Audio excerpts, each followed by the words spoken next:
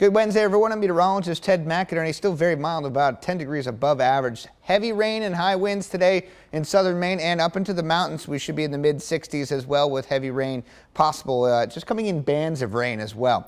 So out in the mid-coast, I expect you to have the heaviest rain and the highest winds. Could get up to 50 miles an hour out in Rockland and Camden, and even on the peninsula's Booth Bay as well. Heavy rain expected in the mid-60s. Let's talk about our rainfall with our looking ahead here. We have the scattered rain throughout the afternoon. I think it may lighten up around about 3 o'clock, 4 o'clock in the afternoon, but then comes right back in, especially as you see out on the mid-coast. Look at that, heavy rain again, 6 a.m. tomorrow morning, moving into the interior. Again, that rain continues to funnel in, and then another round of heavy rain comes in Thursday night and wraps up by Friday morning. By Friday evening, we're all cleared out. So how much rain could we get?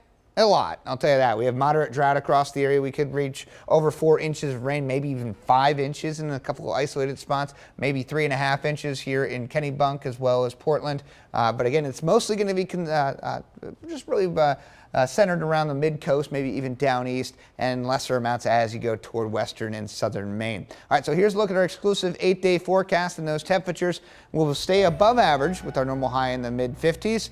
Through the weekend, but we dry out Friday afternoon. Saturday and Sunday looking nice, but another chance for rain as we go into Monday.